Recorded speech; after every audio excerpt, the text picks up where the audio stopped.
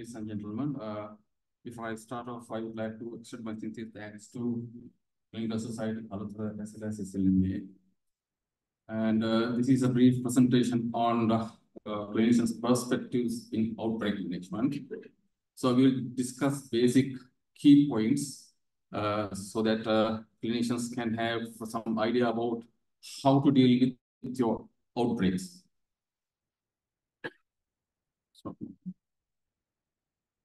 So basically, clinicians are dealing with the rapid case detection and rapid response, so that we all elaborated on these things. That is the main key to ending disease outbreak. So for this to happen, of course, you have to have kind of efficient surveillance and laboratory system, and effective coordination as well as strong workforce. Then the next thing is we have to have a kind of strategic operational planning. This has to happen at national level. So this requires national framework with strong command and control center. So sometimes, we see that, we have going around when something happens. So this center would be responsible for monitoring and on indicators and triggers of infectious diseases or outbreaks. So apart from this, of course, treating physicians, they should have some access to analysis of real-time data. So all that depends, all this work will depend on your data. Right? This is necessary for successful modeling of diseases and strategic planning. And so that any system should improve the access to this data and analysis, and where clinicians can assess about their work done and about themselves. And the next thing is capacity building. Of course, we just talked about all this capacity building in previous, lectures and speakers. The problem here is, are we going to train all staff for every possible outbreak? Can we do that? Or else, I firmly believe that we have to impart some knowledge about outbreak management, but so we don't encourage just in case learning. Generally, so we keep, our health staff trained, well trained, and we develop the capacities for them to pick up the things quickly if something goes wrong. That is just in time learning. So anyway, that is something that we cannot avoid. I think we have to have good protocols of regional training capacities, and we should be able to share the capacities between organizations, between countries. This is about planning. This is not about the national level planning. Of course, you have to have kind of planning here to detect the cases and pick up the cases and project that something is impending. So that this is systematic approach of the cases, and this is one of the prime responsibilities of the treating physician. And so coming decision, treating physician or the clinicians or the team or entire team is the connector between the community and the local teams of medical teams.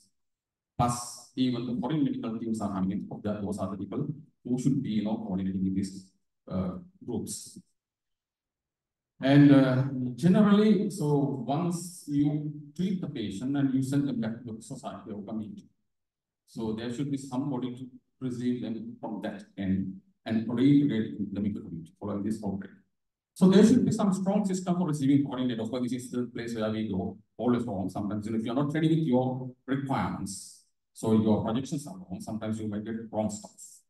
So that will be another disaster to deal with. And next thing that you have to keep in your mind is that disasters consume whatever you have in your hand. Any emergency that can impact on any country, anywhere, oil and resources. So this curve you saw last time, and what I'm trying to talk about here is that in new case, of course, any decision might be specific cases, but if you're clever enough, of course, you should be able to pick it up early on. So your response, there will be a bit of time lag between response to the all reporting.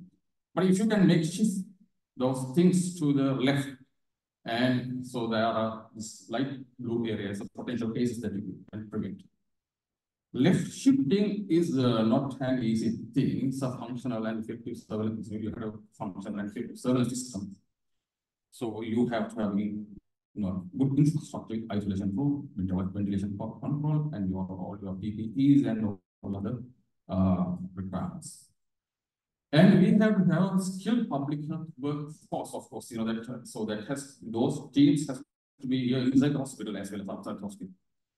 So, and we have kind of good functional network of laboratory system, intersect about collaboration. We talked about all these things previously, and strengthen public health system and public health functioning, funding and leadership, and effective coordination. We all talked about these things. Now, some of the examples that you all can employ to do your exercises. This is one of the example I took from Al-Azhar Hospital, Saudi Arabia, in 2013, where they experienced Middle Eastern respiratory syndrome, again, coronavirus. So the physicians, they investigated the different way, and they realized that this is kind of, nosocomial allowed, right? And they initially focused on few units that where these cases are coming up, and reviewed the medical record and created something like this. This is one of the devices, which is not there, and they not conventional methods, but this is something that they developed by themselves. And with all these, that you can see the legend there, so that you can see the connections between the cases, so that there's a timeline down there. So all these will help you to trace the cases and find the cases and ways and means of spreading the disease against us. This is again in same year, around same year. 77%. This is important for this. They realize that some of the 77% of the cases were from hospital, and apart from out of all these cases, 50% from ICU. So that is how they detected it, and they quarantined the hospital with 1,000 ICU workers. So again, Ebola virus case, and this is a bit of a complex one, and I'm just asking concentrate on the blue line there, right? That is the percentage of healthcare workers affected by this disease of cases. Now, if you see that first part of this particular disease, I mean that there is no occurrence of this particular outbreak. So most of the hospital cases are the cases which traveled, this particular, it's a help to travel this particular agent to the community.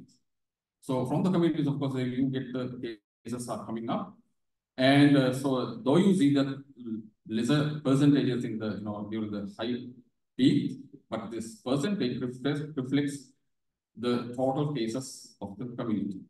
So if you have taken the adequate actions in the first part of this Ebola virus case, of course, you would have prevented much cases in this community out there. All right. So these are the challenges of the community, treating physicians will face. They are very worried about symptomatology and incubation period and modes of transmission. Generally, they talk about the virulence of the positive agent and preventive measures. And basically, scientific approach in management. Generally, the physicians, they usually use their skills and knowledge, general knowledge, to tackle these issues. But sometimes they might trial on certain things. So that we cannot say that that type of approach is not scientific, but if you keep it recorded and analyze it properly, then sometimes you might find some sciences in it. And our surveillance process is slow, and there can be diagnostic delays and communication delays. So, and there can be isolation barriers, precautions are not well understood or followed by the hospital staff. And so sometimes, internal support is also not leveraged by the time they are dealing with this. So this is another risk, another thing that you have to consider, that's ensuring the safety of healthcare workers in outbreak management. So you keep on educating with whatever the information that you have in your hand. And it could be about the transmission assessment, about the procedures that you are going to, sometimes you might change some of the procedures according to the scenario, and use of PPEs, and most importantly, community engagement and mobilization. So I think that this is something that we have to consider in this part of the world. dispelling the myths and misconceptions. Sometimes, that sometimes back they realize that due to the Ebola virus case, most of the healthcare workers, they themselves believe that it's a kind of a curse. Right? If that happens, of course, that also contributes to, propagate the disease. These are the 5 pillars of outbreak management, isolation, case management, this stuff all, safe burials, continuous epidemiologic surveillance, contact tracing, and community sensitization. And this is the perspective of clinicians. You are not a kind of bedside care provider. Right? We are supposed to develop scenarios that can be executed by the country or the region and share with others, and develop internal strategies to deal with all this, communicating with your all internal organizations, and more importantly, data analysis. So clinicians are the frontline surveillance system and the key resource to early detection and response. So activation of infection control functions together with the public health unit. So I think every hospital has a public health unit. And the next thing is to develop a systematic clinical response strategies. I think we all discussed all these things. And clinicians or the treating physician, they should be informed. There should be some party or some team who are dealing with all these statistics and all. They should pass the messages to the clinicians for them to understand what they're doing. Right. So that study the cause of disease, so that mapping the resources and all these things, and these things are discussed in detail. My take-home message is: do not allow any infection to settle. That is your prime responsibility. Okay, this is my reference. So it's a 160-page book. Of course, it's worth reading. I just give a read, and this is available online. So I think so. This in my short presentation. Thank you so much.